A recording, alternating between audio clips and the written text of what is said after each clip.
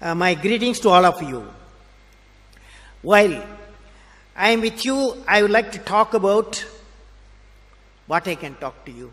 You can give me ideas, but I decided I will start with, since you are a knowledge institution, I would like to talk about knowledge. What is this knowledge? Knowledge, what are its components? Knowledge equal to, according to me, knowledge equal to creativity plus righteousness plus courage. Let us define now. Knowledge equal to creativity, righteousness and courage. Now, when you leave this, now the combination of these characteristics, what I said, three things, can generate enlightened citizens.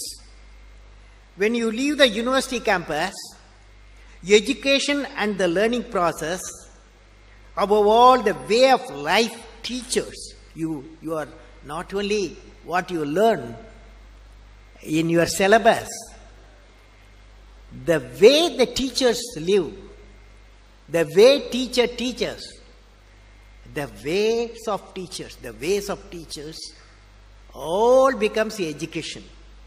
So that's the integrated way is knowledge. Now let me define, I said knowledge equal to creativity plus righteousness plus courage. What is creativity? Now you attempt with me, all of you, when I say, will you say? Learning gives creativity. Creativity leads to thinking. Thinking provides knowledge. Knowledge makes you great. Knowledge makes you great. When there is beauty in the character, there is harmony in the home. When there is beauty in the character, there is harmony in the home. When there is harmony in the home, there is order in the nation. When there is order in the nation, there is peace in the world. Now, where do you get that? That peace in the world, the starting point, the starting point, the righteousness in the heart.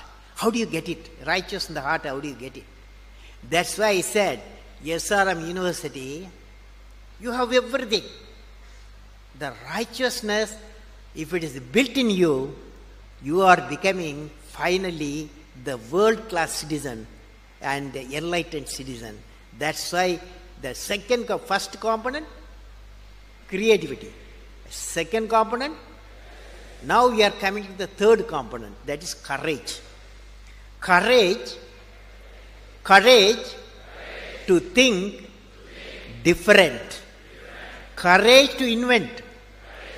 Courage to travel into an unexplored path. Courage to discover the impossible. Courage to combat the problems and succeed are the unique qualities of the youth. As a youth of my nation, I will work with courage to achieve success in all the missions. So friends, so now you know what you are doing in this campus, SRM campus, what you are doing. Okay? Understood? Understood, yes.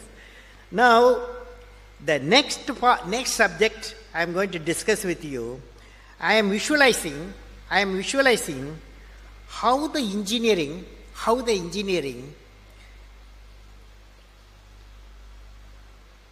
medical management, other professionals assembled here to make a difference to the billion people of India in the development profile of the nation by 2020. Let me present the distinctive profile of India 2020. When you go out of this campus, you'll be working at various places. Some people will be. How many of you want to become a great scientist? Lift your hand. How many of you want to become a great medical doctors? Medical doctors. How many of you? Great medical doctors.